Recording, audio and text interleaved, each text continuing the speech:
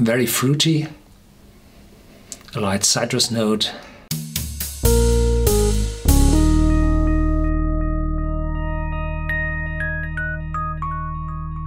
Welcome to Whisky.com, where fine spirits meet. My name is Horst Lüning. I'm the master taster of Whisky.com, and today we are at the Mackmyra distillery at the Blomstertid bottling.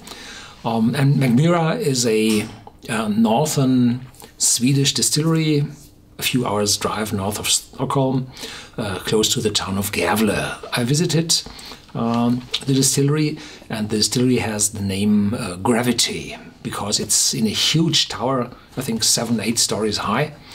And this is one of the most modern, most tidy, shining distillery I've ever seen.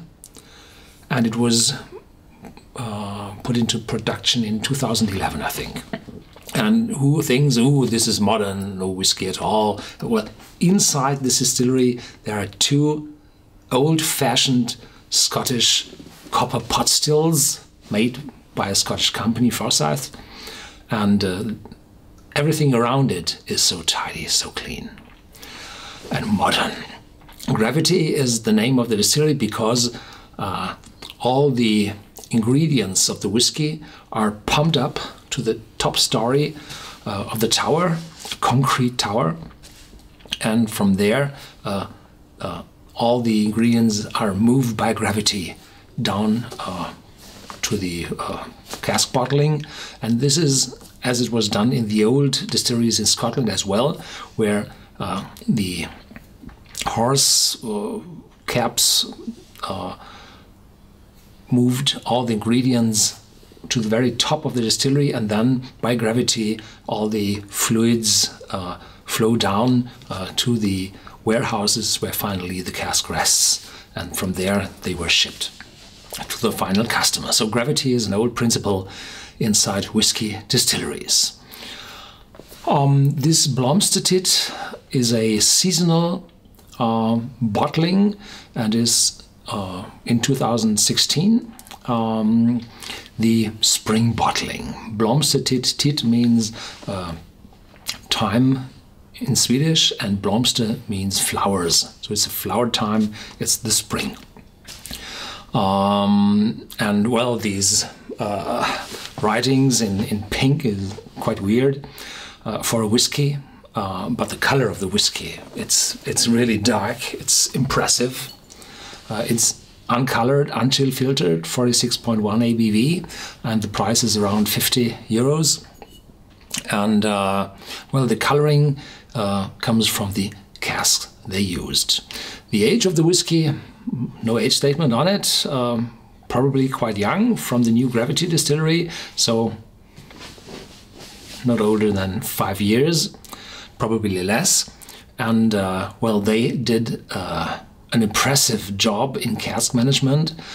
They used American white oak casks, ex-bourbon casks, and they were, well, sucked with sherry wine. Not sherry from Jerez, from Spain, but sherry from the fruit, the sherry fruit. And well, those were wet casks, and they used Oloroso and PX sherry cask as well, so quite fruity and quite sweet sherry casks for the maturation. And well, the sherry casks, sherry casks, very good, accounted for 1/3 of the casks used. So yeah, have a look at it. I had already some. This is a plastic cork. This combines very well with the tidiness and the cleanness of the distillery, because a plastic cork can never have a bad taste. And I had some Mackmyras already, and they are quite, well, interesting and different from each bottling to the next one. So have a look at this one. It's so dark, it's uncolored. Unbelievable.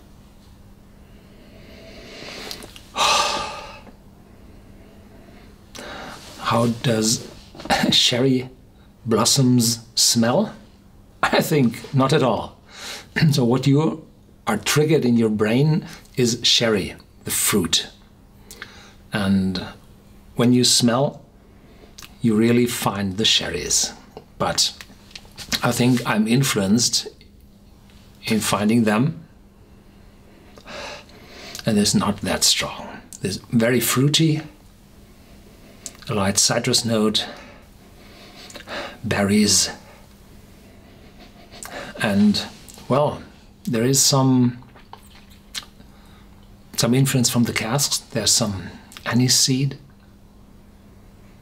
alcohol, 46.1 ABV, and officially there's some tobacco, not smoke, unburnt tobacco, and ginger in the smell, but I can't find them. No. There's some vanilla and caramel coming up.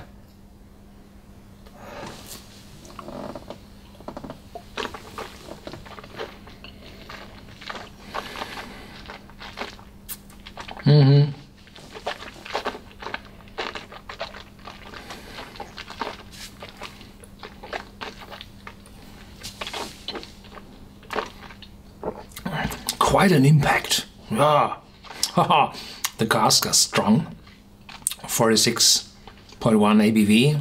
The alcohol is pressing a lot. It's not burning, it's driving the aromas. And yeah, some raisins, berries. So there's no association with blooms and blossoms and no, it's more autumn, more fruit. And in the aftertaste, a little bit drier. There's oak in it, starting to turn these light bitterness on, but not too strong. So the bitterness is hardly to notice. And the influence of the sherry cask is very strong. Yeah. But the sweetness of the PX sherry cask is not dominant, so there's more fruitiness in it. Probably those sherries from the sherry wine help to have a more fruity than sweet influence. Yeah.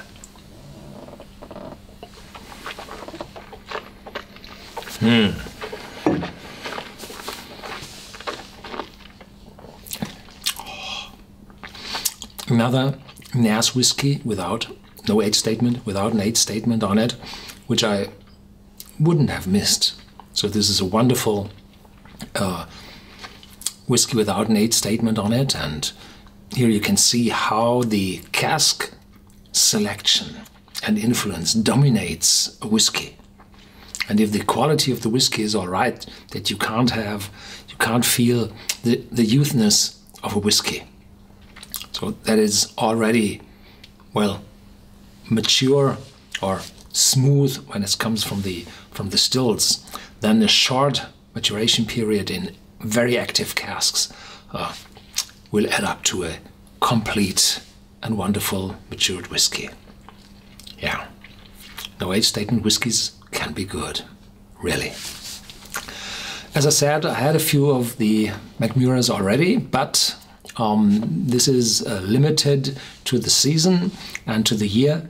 So if you're interested in such a heavily cask-loaded whiskey from Mackmyra, you should go out and look for the casks or for the bottles from those casks.